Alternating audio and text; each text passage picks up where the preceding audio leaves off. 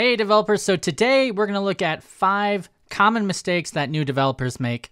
I'm going to talk about each one of them and just explain why you shouldn't be making these and give you my recommendations on how to overcome them.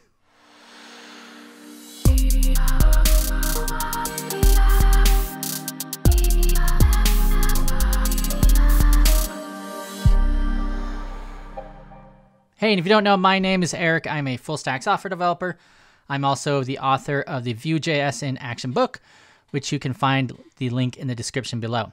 And also, I put some of my favorite courses. So if you are a new developer, check out the link in the description below. I have some of my favorite courses. You can get a lot of them just for $10, which are great deals. So yeah, check those out.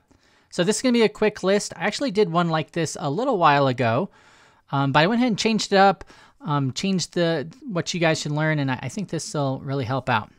Okay, so let's take a look here. So first mistake, jQuery. So you're probably thinking, why? jQuery is great. Everybody uses jQuery. Actually, yes, I'm not trying to shame you if you use jQuery, but it's a mistake I see a lot with new developers because I think you can really have a lack of understanding of JavaScript if you use jQuery. What I mean by that is that you should really focus on the fundamentals of JavaScript, learn the document model, learn how to use the queries. You can use the query selectors to do pretty much a lot of things that you used to have jQuery. You used to use jQuery, but now you can just do natively inside JavaScript. So learn those first. So really, you probably don't need it, especially if you're using any sort of modern stack or modern framework or UI library, like if you're using React or Vue or Angular. You really don't want to pull for jQuery to do some of those things. You really want to stick with what is coming with the framework itself and then not worry about using jQuery. Also, it's some people I hear think that jQuery is like the easier version of JavaScript. It certainly isn't.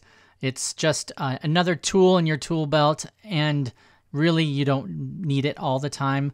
Probably don't need it any of the time. You will have times you will need it if you are coming into a legacy code base where it's been around for a while. It probably still has jQuery in it, and that's fine. You can learn and adapt to it, but I would make sure you understand those fundamentals of JavaScript, and you could probably rewrite some of that jQuery and remove it out. It does have some performance. It is another bundle that you have to download, although it's not huge. I would definitely try to stay away from it. So yeah, don't look for it. Don't look to it first. Make sure you understand the basics of JavaScript first. Learning Bootstrap first. So this kind of goes in the same line as jQuery. So if you don't know, there's a CSS framework. Used to be called Twitter Bootstrap, but now it's just known as Bootstrap. And it's just kind of the CSS library that has some components, has some UI elements that you can use in it. But really, I'm going to go back just like with learning jQuery. You would probably want to learn CSS first. And I think employers are really going to be wanting to know that you could take any sort of design that they throw at you, be it from a PSD, a Figma file, Sketch, whatever they send over, and that you're going to be able to create it almost pixel perfect. I would say some are pixel perfect, and that you can do that without having to use these UI kind of crutches and frameworks. The only exception I would say to this, and this is a little controversial, I really like the material design frameworks. Like Google has one. A lot of companies are creating their own design frameworks. In that instance, I would probably say that it's fine that you're using those, because those are just like little components that you can throw in.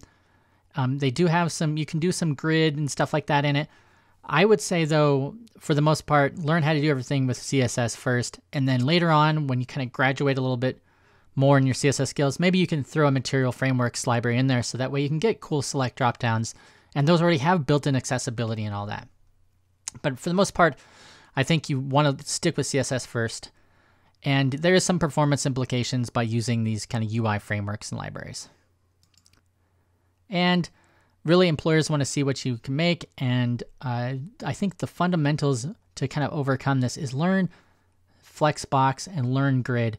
CSS Flexbox is super powerful. I mean, it has great browser compatibility. Grid is not quite as good as browser compatibility if you go back all the way to IE 11, but for the most part, these are the two that you want to learn and that you should use. The other is semantic HTML. So it's really common if you look at new developers, they just have tons of divs and spans everywhere. So really you don't want to create your whole document, your whole website just using divs and spans. There's really neat things that HTML5 gives us that can really kind of create a very well organized HTML web page and document. And so there's things like sections and headers and footers and things like that, where you can kind of put all these building blocks of HTML elements together, and it just makes more sense when you look at it. Plus screen readers, accessibility. They'll actually, when you're thinking about accessibility and how other people with maybe disabilities looks at your website, they're going to be using special third-party software that's going to be scanning your site. And if you have semantic HTML up, it's going to be easier for them. Plus, I just think it looks better and it makes more sense rather than have a million of these wrapper divs and divs over divs. I've definitely been guilty of that, creating sites in the past, and I'm just trying to get better myself. So lack of testing. I think this is something that it depends on the organization. Not all organizations think you should test, but I think you should at least know the fundamentals. That way you can jump into an organization and show them, hey, look, I can test. And if you're interviewing for a company, being then like, yes, I do tests. I make unit tests. Here are examples of tests I've created. So of course there's unit tests, which are testing small pieces of functionality. There's the end-to-end tests, like Cypress is really a popular end-to-end test runner. Doing learning what continuous integration is, like how's the pipeline? How can you do how can you have your tests being run every time you deploy your website? And then you got to watch out for, if you are into testing, creating bad tests, either tests that don't really test anything or tests that are too coupled with the actual implementation details. Usually you want your tests to be abstracted out a little bit. That way, if you change out a method or change out a few things, it doesn't completely break your tests, because brittle tests are the bane of a lot of people's existences. Anytime anything minorly changes, the developers have to go back and fix them, and they don't really serve much purpose other than annoying the people. And then, of course, you'll want to also make sure that you not just test the happy path, but also the edge cases and things like that. So this is one thing that's not taught a whole lot. I don't think how to write good tests. It's not something that we learn even if you go through a coding boot camp, but it's a great skill to have, and it'll kind of push you above the rest.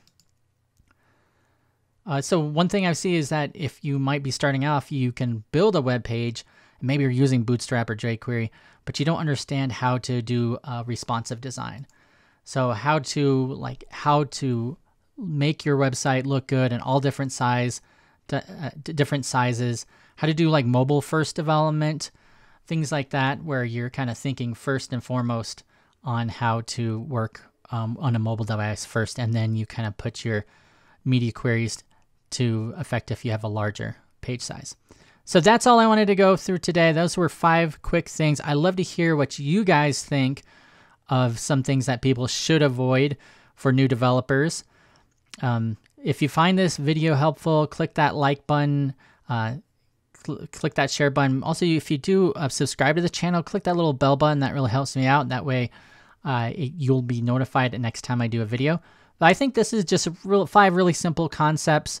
And one other I could have put in here is that some kind of people have an over-reliance on JavaScript frameworks or UI libraries. So they may be using Lodash everywhere, or they may first learn how to use React without really understanding like the underlying parts of it. And I think that's another kind of beginner trap too, because if you don't really understand the building blocks of the framework or UI library you're using, you are going to have some problems when you get in the real world and they give you a situation that doesn't fit exactly into what the framework offers. You might have to break out of it. You might have to write some gnarly JavaScript to do what you need to do. And if you don't understand JavaScript, especially in the React world, you're going to have a lot of trouble. All right, so I appreciate you guys listening all the way to the end. Like I said, make sure you click that like and subscribe. I appreciate it. Thanks. Bye.